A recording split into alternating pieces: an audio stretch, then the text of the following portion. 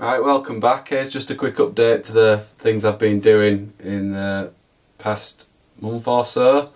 I've been having a bit of tweaking time with the 3D printer because I've been printing some parts for the next stage of the build.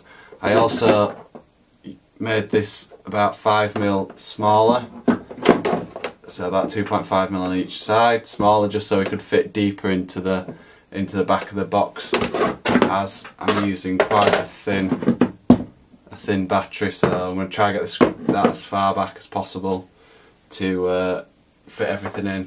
So I've been 3D printing of these little brackets, and the idea is that I can glue them to the box and then the battery will sit in there like that, and then for the top edge I've made just the same again but thinner, so they'll kind of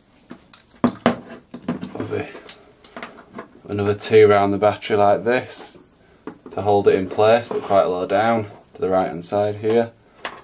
Also, to hold the actual screen in the box, the edge of the box is at 90 degrees, so what I've done is I've made these little pieces here.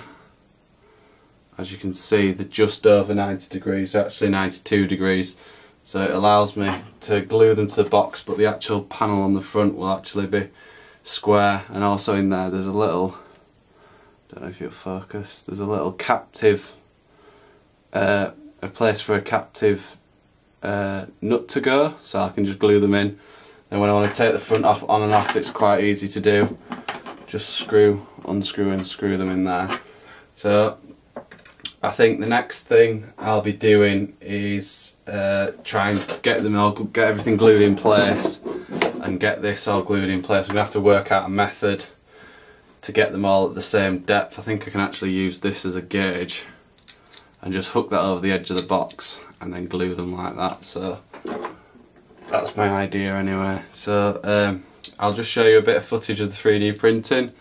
Hope you enjoy it, and we'll see you next time.